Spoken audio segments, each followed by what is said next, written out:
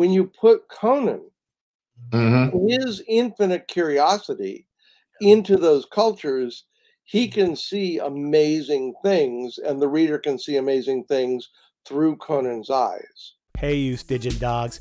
This, part 3 of a conversation with Conan's compatriots, Steve Saffel and Brian D. Anderson, may be my favorite in the series. We look at balancing fan expectations and the opportunities that the Hyborian Age gives us in developing Conan as a character. Religion and culture are discussed, and we see Steve work with Brian's ideas in real time. And we hear about Steve's documentarian grandparents and their connection to Joseph Campbell's The Power of Myth. And finally, Steve and Brian speak about S.M. Stirling and his Conan novel Blood of the Serpent. I know you'll enjoy this episode. Also, don't forget to check out Brian D. Anderson's Conan the Child, releasing December 26th from Titan Books. Goes back to what I was saying earlier. Today, you have people who want things to be exactly the same, but they want them to be different. But they want them to be the same. So they don't really want the material to evolve. And if you evolve and they don't agree with you, then you'll end up with a huge pushback that will quite conceivably harpoon the attempt to do something new. Well, I mean, do you remember when the sample chapters that I wrote and sent you? I can't call them up the way you can.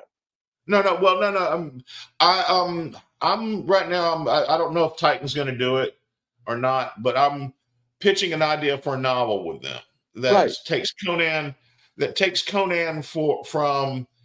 Okay, we all Howard wrote about Conan's when he leaving Samaria was that he had wanderlust. That's really all. That's all he says about it. He doesn't go into the events that led up to it. And I came up with what I thought is a great, series of events that lead up to him finally leaving Samaria. But I'm also painfully aware that no matter if I stick the landing or not, this is going to cause a shitstorm. I mean, there's going to be people that says, "How dare you?" And there's going to be people that say finally. Yeah, you're not going to make everybody happy. We were talking about that earlier. No way I can make everybody happy, but kind of the advantage just that is because I love Conan as a character so much, and it meant so much to my young fantasy life, and it still means so much to me as a writer. That fight. I like a fight like that to draw attention to the Hyborian world to Conan as a character. I mean, I would always. You've seen my writing. I do my best to stay true to the character Howard came up with. And when I get it wrong, y'all were quick to tell me, no, this is The Witcher. This is not Conan. Well, I had a story. I had a story come across my desk that included a group of female characters, and my comment to the author was that I thought that the female characters were underdone, and he did some rewriting that I think corrected that.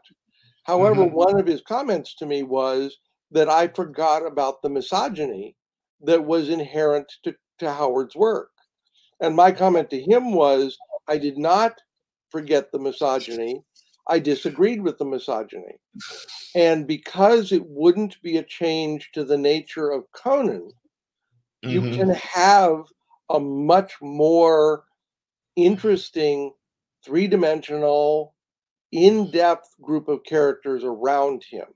The two things about the Hyborian Age that are, to my mind, the greatest opportunities, I guess three things. One is the ability to move from place to place and create those places in a way that feels real. In his novel, Steve Stirling did the areas that Conan was dealing with while he was involved with Valeria of the Red Brotherhood down in Stygia. He based it on the portions of Africa, the geography of Africa that would be real. And so both the animals and the geography, well, the animals, the geography, and the climate were very real. Yeah. Now the thing about the second thing you can do is you can involve peoples who are based upon real cultures that have existed in history. And those real cultures, which we for many years saw as being very two-dimensional, because we were reading books that had limited access to those cultures can be really rich and really in-depth and really challenging. And then the third thing that you can deal with is the belief systems inherent to those cultures, because the belief systems in those cultures can lead to magics and politics and practices and communities that when you put Conan, his infinite curiosity, into those cultures, he can see amazing things, and the reader can see amazing things through Conan's eyes. Oh yeah. See, that is one of the fun parts that you get when you're a writer, that you get to do, is sort of like, even though you have this thing in your head, you get to express it to the reader as if because they're seeing it for the first time. Especially when you have a character who's never seen it before, like Conan. First time he goes to, I don't know, Lamora or wherever. What does Lamora look like, and what does it smell like? And you can express, and the reader gets to go along with that. Now you talk about religion. That's one of the things I sort of struggled with, because there's only, it's like, I wanted to put the god Loki in there, and I got the god Loki, and we edited it out because nobody was sure if Loki was a god that would have been worshipped during the Hyborian Age. And I'm like, yeah, if you have Set in the Temple of Set, there's no reason you can't have Loki, who the Asgardians probably would have worshipped. He never mentions Loki, but if you're basing a people off the Celts and the Vikings, and you sort of have nowhere else to go if you're going to write about these people. Some of the shit you're just going to have to make up because Howard didn't. Okay, no. As an editor, I would tell you to take Loki out. But I would not necessarily take out the trickster god. Yeah. Here's the thing: you've got to keep in mind that Howard's world is a distinct third world. This is a third world fantasy, and thereby I would not have you put Loki in there, because Loki is familiar enough in our culture today that it would be distracting. Well, on the other hand, you have maybe analogous to Loki, because like I said, in the novel I'm pitching, I'm currently using Loki as a place setter, because I don't so much need Loki. I need Loki's child, the dragon, the serpent. And I know I need to put something analogous to that. But I think, from my part as a reader, even if it didn't say Loki, because I have some knowledge of that mythology, I'm going, oh, he's talking about Loki. You want to put something close enough in there? Because I always thought, I wouldn't. I'm sorry, I'm going to interrupt. I would not want you to do that. You're going to distract from your story by making it too blatantly Loki. On the other hand, many cultures have tricksters. Native American cultures have tricksters. There are trickster gods in so many different cultures. There's so many things that you could do with a trickster god and the son of a trickster, that if you make it too blatantly like something that's too familiar, you're going to knock your reader immediately right out of your fiction. And I don't think that's going to do any good to you. See, but the reason I chose Loki wasn't because he was a trickster god. It was because he had a son that was a dragon. Okay, then do a god with a son who's a dragon, but don't make it Loki. That's the whole point. My whole point is that all of these cultures have all of these fantastic gods and mythologies and creatures, and these creatures can have their analogs in the Hyborian Age, but don't do it in a way that is so slavishly like our world that you're going to take your reader and say, by the way, I'm taking you and I'm just chucking you out here. I don't think you should do that to your readers. Yeah, the thing about Howard stuff, some of the gods he does adhere to, and some of them he doesn't, and it's like it's kind of weird. It's almost this mixed bag of using mythologies that do exist to but that's Howard. Keep in mind, Howard lived in a day when most people did not know about Loki. Howard could have gotten away with using Set because most people would have no clue who Set was. Yeah. And so, and it's interesting. I have a little bit of a perspective here too, because my grandparents did documentary films in Asia and in Africa back in the 1930s. Oh, wow. And as a result, they were actually filming things that most people had never seen, had never experienced, had no knowledge of.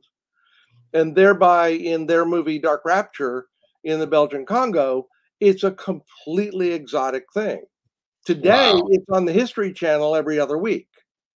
Do you still have those films? I have some of them on tape. Yeah, I mean, if you've ever thought about uploading them for some people to watch, that would be. I would love to see something like that. Dark Rapture is a great film. So is Wheels Across India.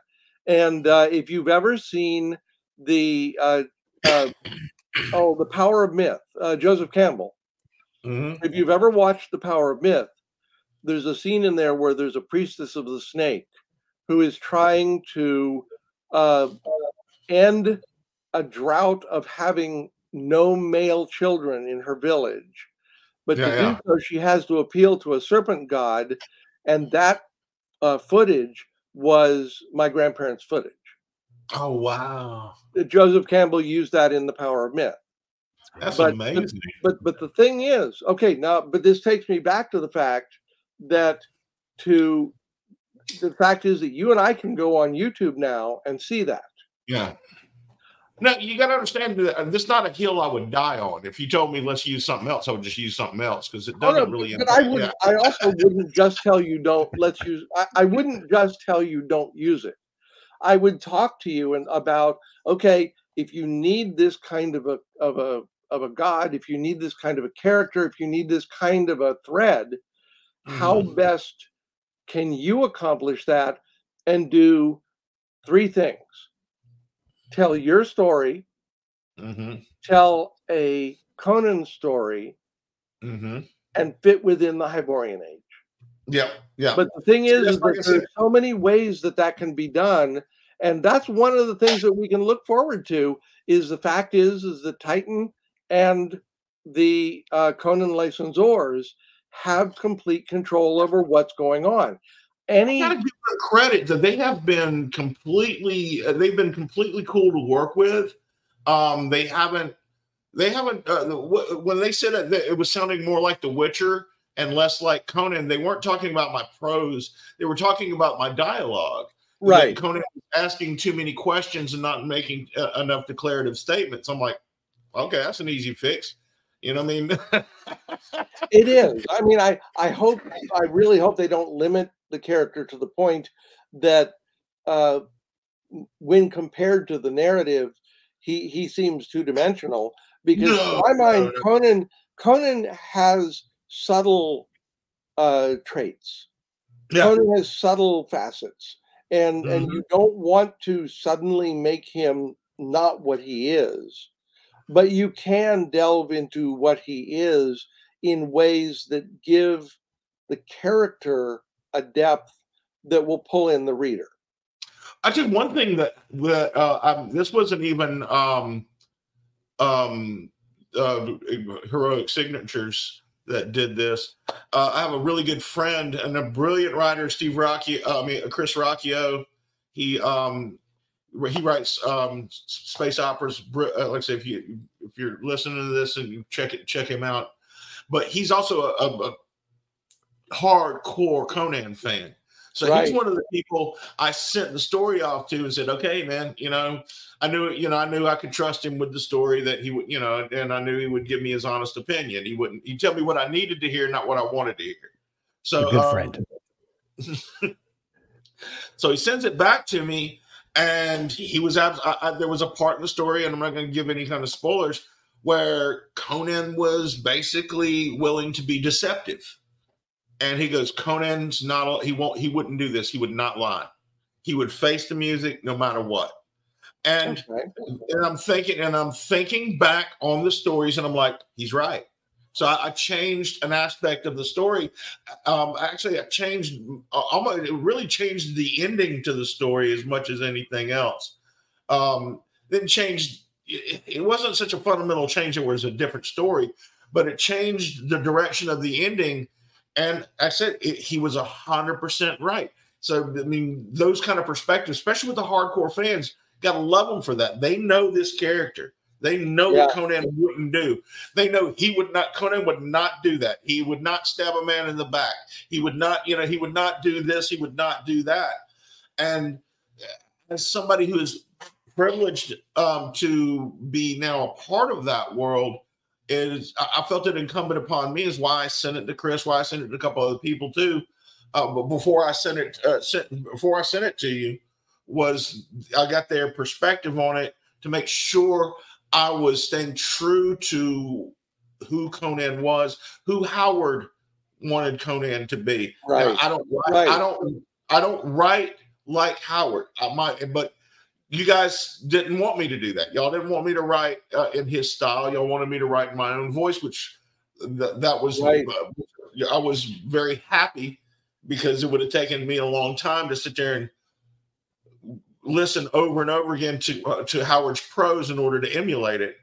And that's going to give the Heroic Signatures and the Titan editors the opportunity to do new things that are going to excite people, because they're not just reading the same old. Yeah. Well, I mean, Steve now, Steve Stirling, his fantasy. You ever read his science fiction? I'm not. No. Well, his science fiction and his other stuff reads nothing like his fantasy. I'm like, he writes such like people go, well, we were talking about what is and is not a pastiche. And I'm like, to me, a pastiche, what I learned a pastiche to be was something that you're writing in the style of, so to me, I don't consider Conan the child a pastiche, because I'm not writing like Howard. I'm writing his character and the spirit of his character, keeping true to his character, but I'm not writing in his style of prose. Steve, on the other hand, that's just how people say, yeah, this is a pastiche. He writes just like Howard. I said, no, if you read some of his other fantasies, that's just how Steve writes. Well, it was interesting how Steve came on board the project. We were looking around at a variety of authors, and one of the authors I had wanted to talk to was Steve Stirling. So I was at DragonCon a couple of years ago, and I ran into him in the hall. And I said, hey, what are you doing for lunch? I want to talk to you about something. And he and I sat down in the lobby of the Hyatt, where so many of these things happen. Yes. That's where that's the author's bar. What's that? That's the unofficial author's bar. That one and the one in the one in the Westin. Oh no, I'm in the Westin, not the Hyatt. Yeah. The Westin. No, I was in the Hyatt. And Steve and I sat down, and we and I said, okay, so I'm going to be looking for a new Conan novel, and his eyes lit up, and we started talking about it, and he said, yeah, I remember. And I told him my favorite Conan story was Beyond the Black River. That's mine. Mm-hmm. That's the best. Without a doubt. I even own a page of Buscema art from that Savage Sword of Conan. Nice. Oh, wow. But the thing is that I love Beyond the Black River, love it by Howard. And Steve looked at me and said, yeah, that has one of the best first lines of any of Howard's stories. And immediately I knew that this is someone I needed to talk to, because there aren't a lot of people I would know who would immediately be able to call up the first line of my favorite Howard story. I know I can't. So that's how we continued. But the goal of that book, to a degree, was to reintroduce the modern audiences to Conan, because, as you said earlier, one of the problems we've got is that a tremendous number of the modern readers know Conan only through the movies and the comics. They do not know the Howard material or any of the pastiches. They only know the other media. So was Stirling, did he pitch the Red Nails prelude, or was there guidance given that maybe this is, a way to approach it? I mean, I think it was great. It really built out, the Hyborian Age, and it was a great strategy to just have it just lead into Red Nails as like denouement. Did he pitch that, or was there editorial, suggestion that that's maybe a tack you take? That was one of his pitches. Okay. And working with the Heroic Signatures folks, we chose that as the one that we wanted to go with. And it was funny because we got the manuscript in, and I was meeting with someone from Heroic Signatures and realized that we actually had the ability to then include in the book the Howard story that was the source of it all. And so readers may think that it was there all along. It was actually us giving the readers something for free. Yeah, that was a nice touch. That was great. Yeah. Oh man, I said when I was at we were me and Steve Sterling were on the 90th anniversary Conan 90th anniversary panel at Dragon Con 2 years ago, and I sit down there and I put in for that panel because I just love Conan, and surprisingly enough they chose me. So I'm sitting there between those two men who combined know everything there is to know about Conan ever. And I'm like going, oh, hell, why did I do this? Thanks for watching, liking, and subscribing. Join me for part 4 of a conversation with Conan's compatriots, Steve Saffel and Brian D. Anderson. And until next time, take it easy, you Stygian dogs.